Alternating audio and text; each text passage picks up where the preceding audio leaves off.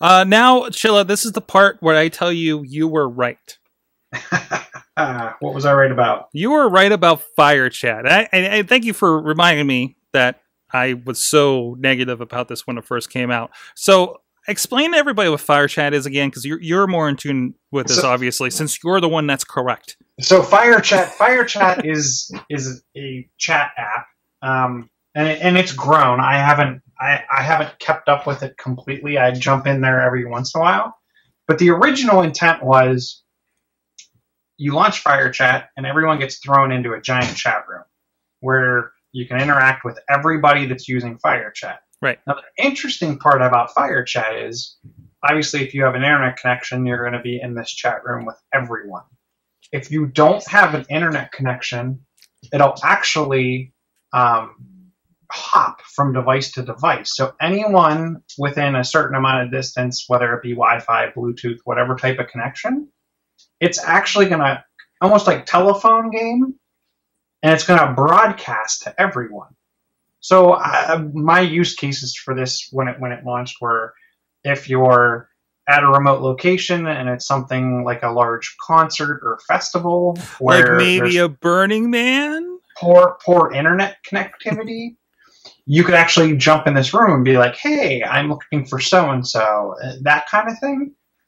I could really see this taking off during any kind of natural disaster where certain services are down.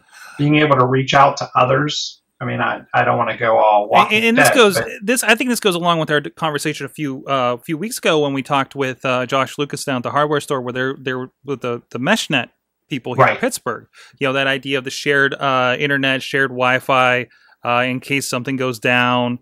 Now the thing that popped up over the last week, of course, I know I've noticed on the news programs, my John Oliver's and John Stewart's, about the protests in Hong Kong that are going on right now, which are, by the way, the most peaceful protests you're ever going to see. Pretty fantastic.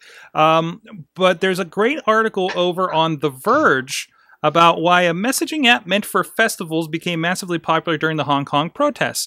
So, of course, you know, the internet's not great, especially with that large of people. Hell, internet's not very good if you're in console arena for WWE Raw here in Pittsburgh, right? There's just like, 15,000 people in one place all trying to use their phone. All the towers are jammed, right? And Verizon tries extremely. So Verizon has a lot to do with that service and console. Ooh. They try extremely hard to keep that up and running. Yeah. Oh yeah.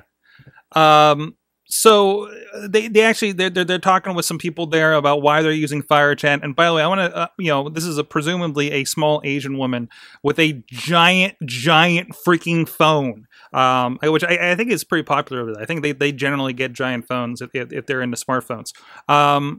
But again, they're protesting. The internet's not great with that many people in one place, so they're using this. It's handing off with Bluetooth, with Wi-Fi, and they can all connect. Now, it does question, is this secure? Yes, the government can tap into it too, but still, it's kind of a first step. It's kind of like a last resort. To organize in a situation like this. So again, not an intended use of this. It was actually, I think the founders are saying in here that it was made for festivals. It was made for Burning Mans and everything like that.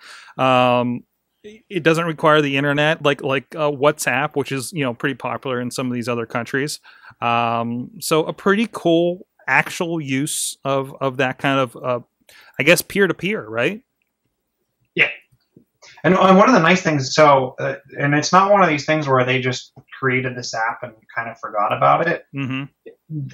I've gotten multiple app updates as well as they continue to kind of update the back end. Yeah.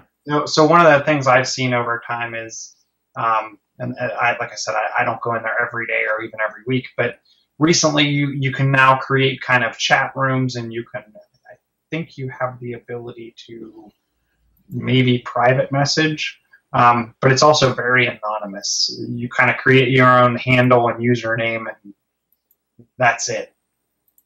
Which is funny because a lot of people in the beginning were logging in and calling themselves Firechat admin and Twitter admin. Like everyone had these crazy handles because that's the other thing to keep in mind. It's not really regulated, or it doesn't seem monitored in any way, shape, or form. But it works in certain situations. It sounds like in a situation where you're at a Burning Man or something, like there's nobody really there's no connection for somebody to really be messing with you anyways. It's just going to be the people there. Right. Right. So saying you're a Firechat admin really doesn't help anybody when you're like, but I'm not on the internet.